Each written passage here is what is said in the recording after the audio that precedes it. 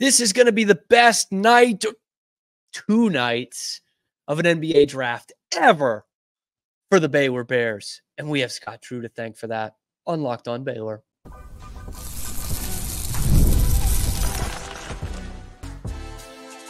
You are Locked On Baylor, your daily podcast on the Baylor Bears. Part of the Locked On Podcast Network, your team every day. Hi, everybody. Welcome to another episode of Locked On Baylor, brought to you by Gametime and part of the Locked On Podcast Network. Thank you for making it your first listen every day. That was my Dr. Nick Riviera impression. Wasn't my best. Was not my best. I've watched a lot of Simpsons lately. Anyway, we are talking basketball today because this is a big day for Baylor. There are potentially going to be 2 guys going in the top 20 or so, definitely 2 going tonight in the first round. And so I brought on Ryan Hammer, college basketball expert, to talk through those guys, as well as Jalen Bridges, who's likely to go tomorrow in the draft, and talk about not only their impact and what he saw from them this season, but also looking at Baylor going forward, and what this team can expect with the additions that they have made. Ryan does some great work on YouTube. It was a pleasure to talk to him for this episode. So I always say without any further ado. So this time I'll say now it's time to talk to Ryan Hammer. That's it. Here with Ryan Hammer, one of the absolute experts on college basketball, specifically on YouTube, but a great Twitter account too, for following for college basketball fans, and someone who's become familiar with the Baylor basketball program. So Ryan, appreciate you coming on the show. And I'm interested to know, with this new, with how we have the transfer portal going now, we know for college basketball coaches, it's a 12-month-a-year job. For you, keeping up with all these teams, it's got to become even more of a job now. Yeah, it's crazy. You think that you have like some kind of off season. Like, I like the portal because in terms of content stuff, and it's fun for us fans and stuff like that. But it's still not over. There's still been a couple of commitments in the last couple of weeks, and then right into the draft. So I guess really the only time things relax is when teams go on their summer tours and they're kind of on campus in August and July and stuff. But that goes so fast. So it's nuts, and even we've got guys now, so many international players in college basketball now, that they've got some that are in international camps right now and might not come until the end of the summer. So it keeps you busy. That's for sure. Yeah. And you did make some time this year to actually come out and visit Baylor. I know you've been an admirer of Scott Drew for a while, and the program that he's built here. But tell me about your time actually getting to campus and seeing the facilities and getting to meet with the team this year. Yeah, it was cool. Honestly, ever since the beginning of the championship season in 2020, I was a fan of the program. I love what Scott Drew has always done. And so it was kind of interesting to see him really bring this program to true fruition, obviously with the national title, but keeping them, long-term, going to be great. I've heard a lot about the culture and even the town and stuff like that. I knew nothing about it from in person. I think I was in Texas for the Final Four last year for the first time in my life. So getting to Waco is definitely cool, and even driving through Texas. But I loved it. I enjoyed it a lot. You can tell it's a very family-oriented thing. I didn't have time to connect with Coach.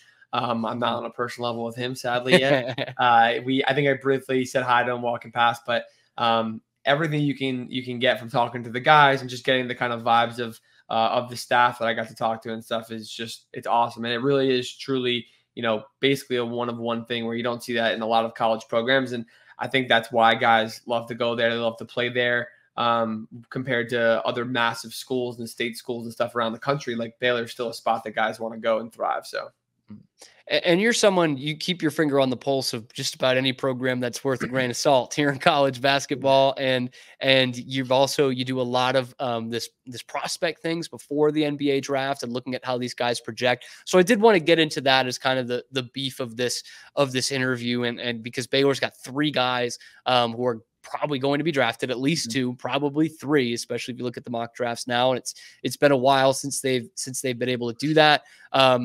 What do you think about Baylor, before we get into the specifics?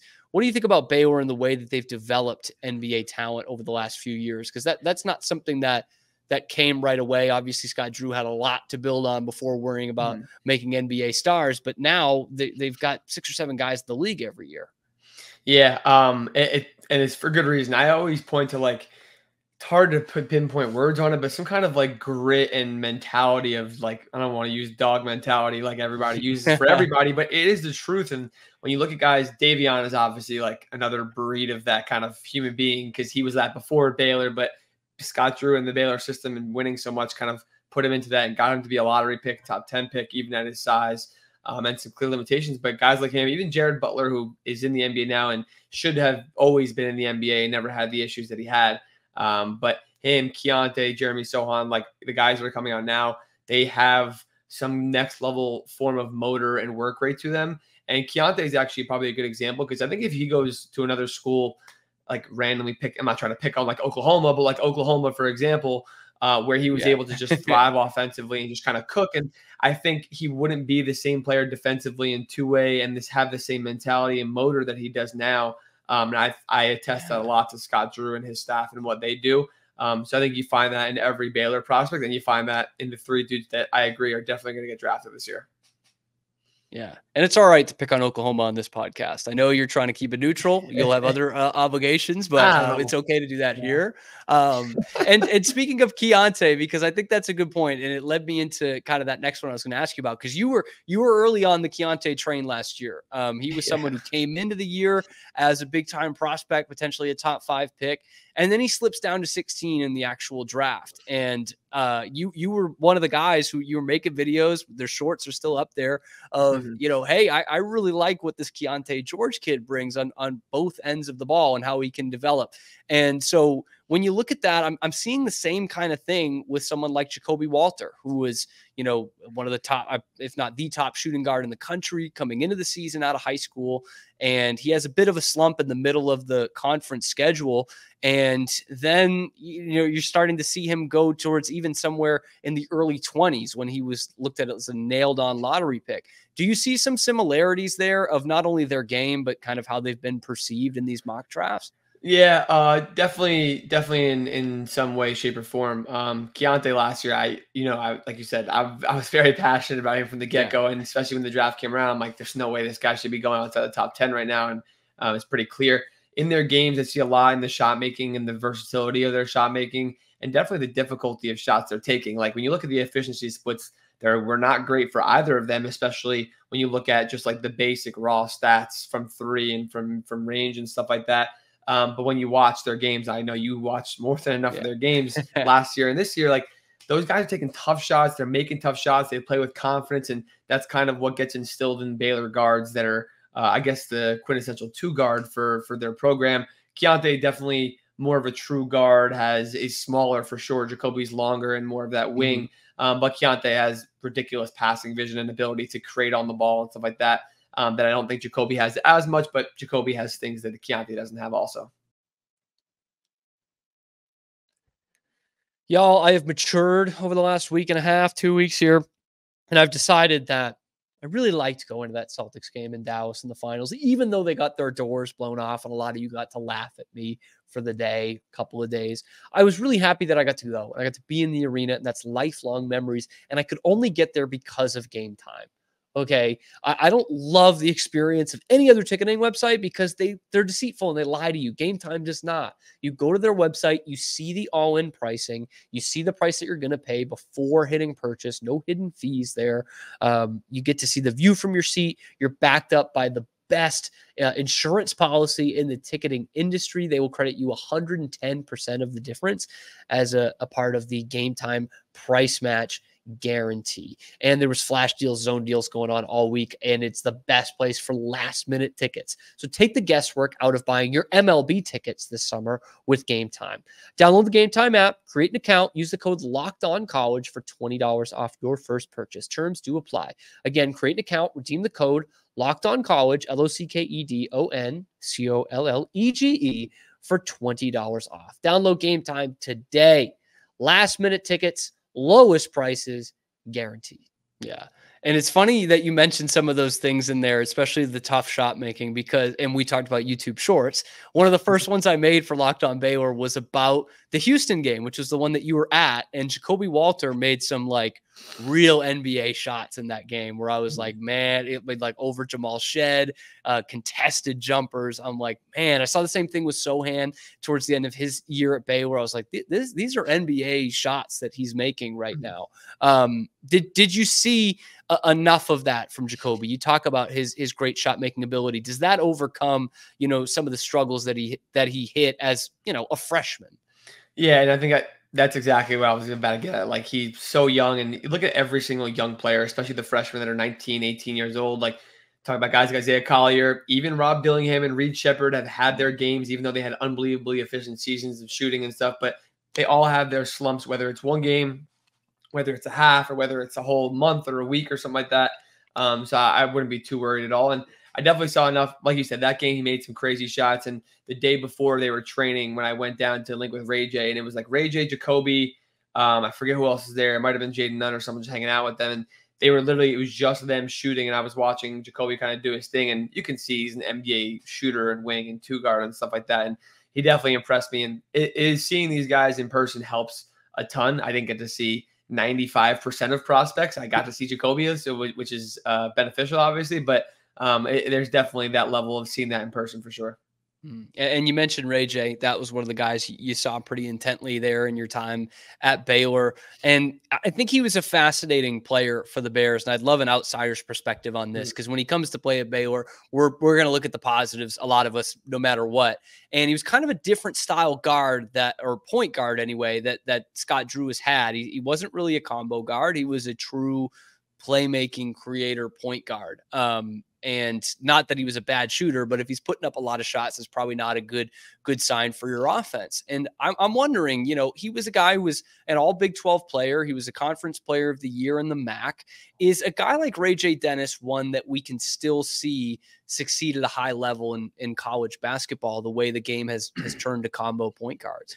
Yeah, I think it goes to the coaching staff and how they build the program. It's not always easy to just be like, okay, we know we need to put X and Y player next to him because X and Y player might go to a different school in the portal. They might decommit and do whatever, and things are going all over the place, obviously. But I think there's definitely a world for that. The true point guard, because he is a true point guard, and I say that in the best way possible, not trying to just only look at the positives. Like, he has ridiculous passing vision. He has long arms. His ability to make skip passes and see things before they develop and be a step ahead of defenses is second to none. So I think there's definitely a world for that kind of guard on the college level for sure. He's just way too talented as a ball handler to run an offense, even if he doesn't have to score. And I know we'll probably talk about it, but guys like Jeremy Roach are very similar to that, where I don't think he's as good of a natural playmaker as Ray J is. But he's not a two guard. He's a one guard, and he's going to have those duties. So. And we will definitely be talking about Jeremy Roach. But before we get there, I do want to ask about Yves Missi as well. That's a guy you spent some time with. You did some content with. And another one that you were high on pretty early, if I remember correctly. I mean, he was one that was, even being a 4 or 5 star guy, was not on a ton of radars because he reclassified. Yeah. He was supposed to be getting to Baylor now, and instead he's preparing for the draft right now. Raw, athletic as heck, but grew a ton, metaphorically speaking, throughout the season. What did you see from Yves Missi in his 1 year with the Bears? Yeah, those athletic tools are something else, and his ability at the rack and to vertically challenge anybody that's going to step up was something else. He had a couple of dunks. I think it was that Kansas one early in that game over Hunter or someone, or KJ Adams it was. And it was crazy. I think he even put one that got called back at the Houston game 10 feet in front of me, and I was like, holy he's crazy. But he really has a lot of those raw tools. I love his ability to put the ball on the deck too, which you don't see in a lot of centers in general, and two, a lot of guys that he kind of fits like the Jalen Duren, Clint Capella kind of hybrid kind of player. And those guys are usually just rim runners, and they're not dribbling basically ever. Duren maybe a little more, but I think Yves has really shown polish and development there, and a lot of upside to be excited about, to give him a little more versatility offensively.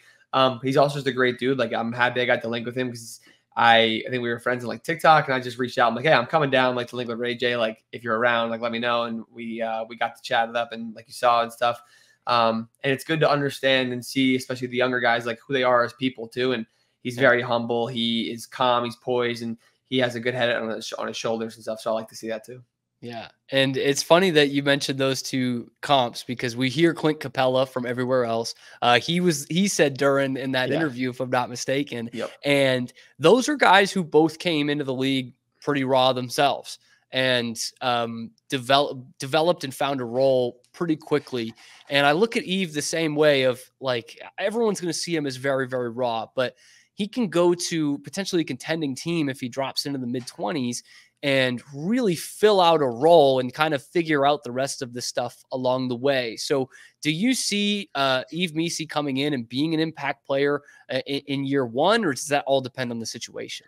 No, I think he definitely will, because there's a group of, I don't want to say, I think it's 5 bigs, give or take, with him as probably either the last one or second to last one getting taken, that are going to be guys right away. And I think, like you said, depending on where he goes, obviously teams that need backup bigs like the Nuggets, the Bucks, the Knicks might need one if Hartenstein ends up going and stuff. But those teams are going to need a big, and if they take a big in the first round, kind of like Derek Lively last year, maybe in certain levels, obviously lesser, they're taking them to use them right away and obviously hope for long term. But a lot of the teams that are going to be taking bigs in the second half of the first round are going to want them to play right away because, like you said, most of them are going to be playoff teams. So yeah.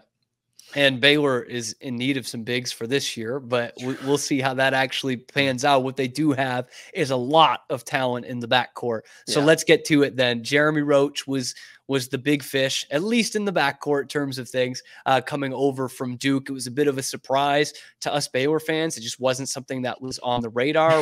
We're not used to that going that big out of the portal, and I guess we will be now with he and Omier coming along. But what were some of the things you liked about Roach's game? I know obviously Jared McCain came in and took a big role in that Duke team. And so it felt like the Roach role got diminished. But if you watch them down the stretch, he was still a key part of that team. Yeah. And I think it's almost like, I mean, he obviously is a vet. Like he's going to be a 5th year, I think, or if I'm not mistaken, maybe a 4th year. But he's a vet. He has a vet presence that every single team in college basketball, especially the Big 12 and power conferences in general, you really need to run your team, even if it's going to be a 6-man. But obviously, he's not going to be a 6-man. He's going to be starting every game and playing big minutes. But he's very similar. It's very similar to Ray J in terms of the role he's going to play in facilitating the offense. I think maybe there's a little more scoring instinct than passing instinct compared to Ray J, but he'll be the veteran point to kind of try to keep everything and hold everything down and stuff like that. His scoring ability is actually pretty underrated. I think he's small, obviously. He can shoot it pretty well, and I think he just scores when the moment is right. So the volumes are never going to be that crazy. Of course, he might have like a couple, 2 or 3 big games because like every big player is going to need to. But he's steady, and you need someone steady, especially when you have young freshmen and guys like VJ that are coming in that are the exact opposite, that are probably explosive and they're going to be volatile and stuff like that. So it'll be good to have a pace setter. Yeah.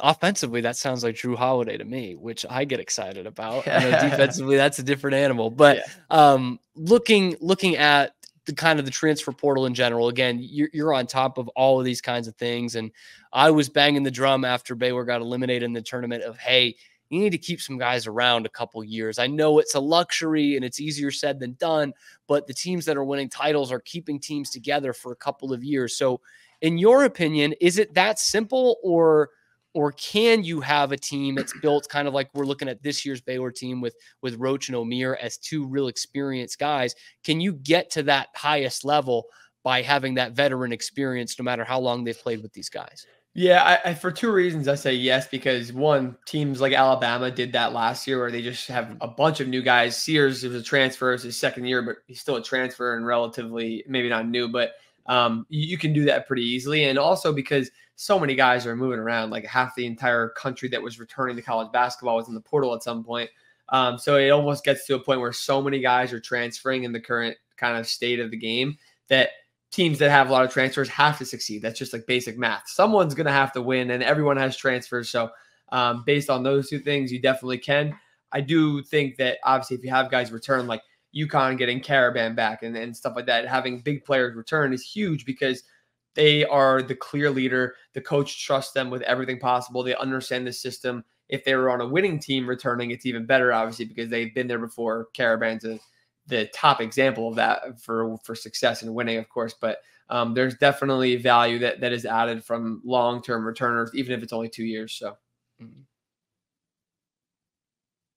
And I wish I could sit here and just say that Baylor blew everyone away in the Big 12 in terms of the transfer portal. I thought they did really well, and they might have the best. But, I mean, you look at Kansas, you look at what Kansas State did, Houston adding some minor but probably pretty relevant moves.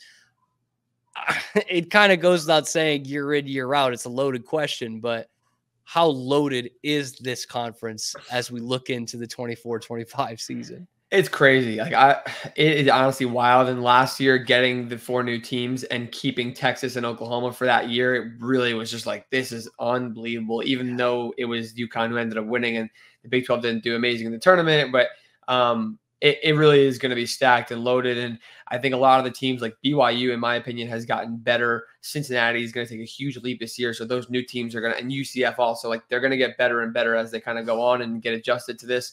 Losing Texas and OU isn't great. OU's probably not going to be good this year, so that helps kind of soften the blow. But it doesn't really matter. Like losing 2 teams here, adding 2 teams there, like you keep the core of the teams you kind of just mentioned, especially Kansas, Houston, Baylor, etc.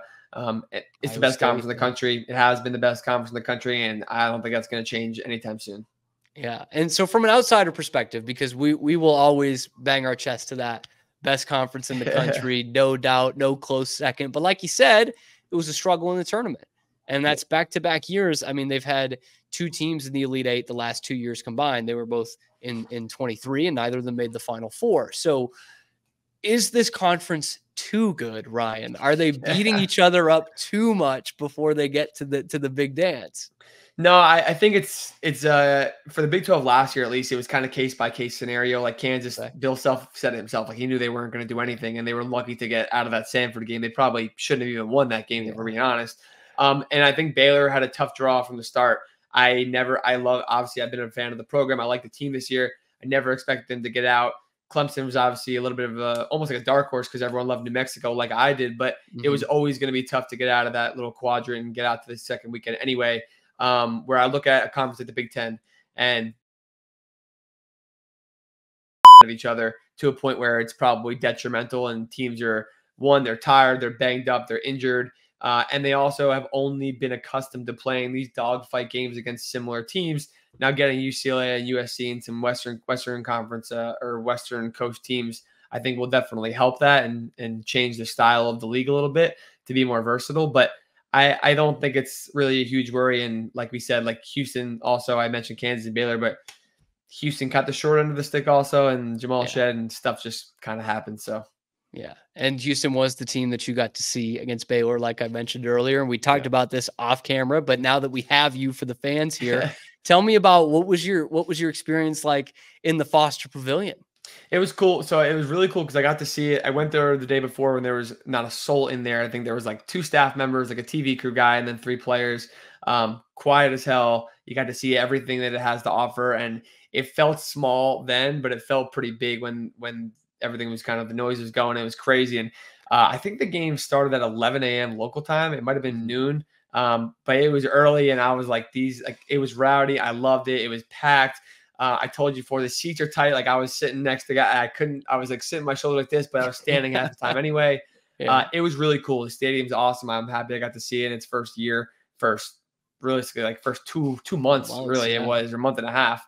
But it was a really cool experience, and I've been a huge college basketball fan, and I'm happy I can use my platform to get to new places and stuff like that. But I'm trying to soak in all these places like Baylor and get to the other Big 12 schools and SEC schools and stuff as much as I can. So it was a good start for sure. And Ryan, you are covering this 12 months a year. We really appreciate your Baylor coverage. How can people find your work? Twitter, Instagram, TikTok, social media is just search my name. It should pop up. It's literally me doing the sick and bear on the floor. People think I'm a Baylor fan. I'm not. I have extra Baylor gear in my closet I have a ton of teams gear for different reasons, but people think I'm a Baylor fan. It's just a good picture, and I needed to have a real picture of me and not an animated one. So for now, at least, that's what it's going to be. Perfect. Well, Ryan, so appreciate you coming on today, and we'll have to catch up with you the next time you're out there at the Foster, man. For sure, man. I appreciate you having me. Thank you so much again to Ryan Hammer. Some great insight there. A guy who was inside the facility within the program this year, and certainly made a Baylor fan out of a kid from the Northeast, which I could definitely relate to. So appreciate Ryan coming on, and all our guests this week. Will Turboff, Drake Tolan as well. We will be back with you next week, recapping quickly where these guys go in the draft. We don't want to spend too much time on the NBA, and then looking more towards football commitments and getting you ready for that season, of course, coming up. And there will be some sneaky baseball content within there as well. I've got some things cooking. Okay. Anyway, leave a comment down below where you think these guys are going to go or what the ideal situation is. Are any of them going to drop to the Boston Celtics at 30 or 55? Probably not, but you guys don't care anyway. Who is your favorite team going to draft from Baylor? Drop that down in the comments below. Be sure to like and subscribe, ring that notification bell so that you can get alerted whenever we drop an episode, whether it's here on YouTube or wherever you get your podcast. Thank you so much for making it your first listen today and every day. We'll be back with you next week on your favorite show, Locked On Baylor.